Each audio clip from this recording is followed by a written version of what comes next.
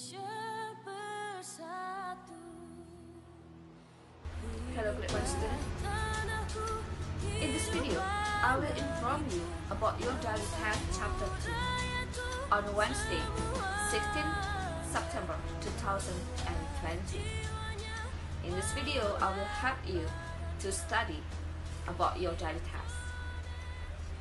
Let's start now. There are 7 topics that we will discuss. Number 1, rough surface and smooth surface. We know that some things has a smooth or rough surface. Rough surface are pineapple, durian, and then smooth surface, for example, apple, mango, pepper. Number 2, soft things and hard things. The example of soft things are pillow, bread, wool, and then clothes. And hard things are rock, wall, toy car,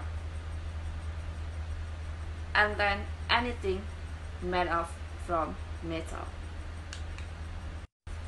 Number 3, shiny things and tall things. Shiny things are ring, key, necklace, steel spoon, and etc. And tall things, for example, wood, paper, pillow, and etc. Number 4, waterproof and see-through material. Waterproof materials, for example, rubber, glass, plastic, and then see-through material, for example, glass. Number 5, metal and non-metal. Metal, for example, iron, steel, silver, copper, and then non-metal, for example, rubber, cotton, wood, plastic, and etc. Number 6, weak material and strong material. Weak materials, for example, glass and mirror, and strong material, for example, wood, steel, gold, silver, and etc. Number 7, the last one.